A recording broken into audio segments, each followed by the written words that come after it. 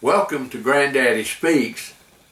This is Andy Beverly, and today we're going to be talking about Halloween and how it came to be and where it's famous. A long time ago, when the man who became St. Patrick, for whom we just celebrated 8-10 days ago, St. Patrick's Day, and people went around in green shirts and things. St. Patrick came to Ireland. He had been there as a young man, and he came back as a priest. And when he came back to Ireland, he needed to get some people organized that were intelligent and educated to become the bishops who would train priests for the various towns so that they could spread religion over people who did not have any religion other than something like that frogs might be holy, or that pigs might be holy, or something or other. There was very primitive religions. And so St. Patrick went to the smartest people in Ireland. And guess who they were? Druids, who had a kind of a religion of their own, and that were the very most educated people in Ireland. They acted as advisors, as doctors. They really helped the Irish people go. And these Druids were Irish people, but they were unusually able and smart and tough Irish people.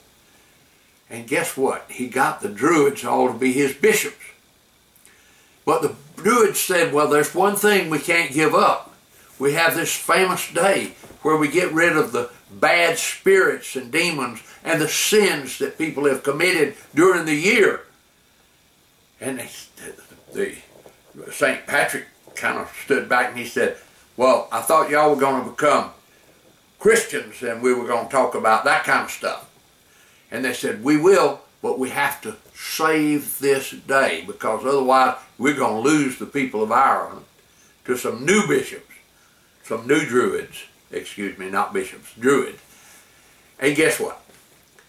The end of the month of October was when they all put out the fires in their houses in Ireland, and they all put on masks and stuff and went way out in the countryside to a big field, and the whole village would be there. Everybody in the whole village would be there.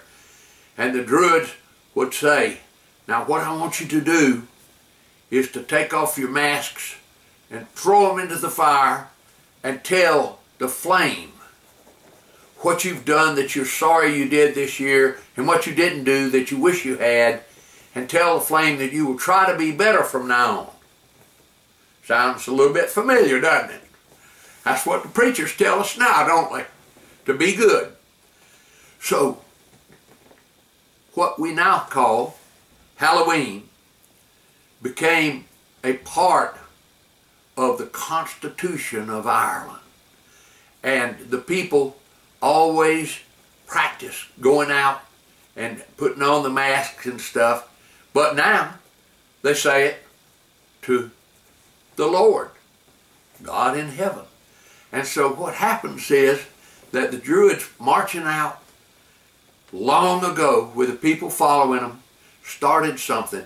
And the only country that I can find anywhere in the world that has Halloween as a part of the Constitution of the nation is Ireland, because St. Patrick let the Druids have the day.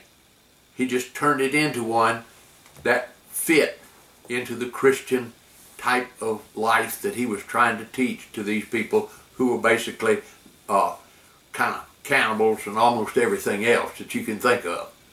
So when you think about it on Halloween, think about our millions and millions of people in America who migrated here from Ireland in the potato famine, who now are just as big a part of America as anybody could be.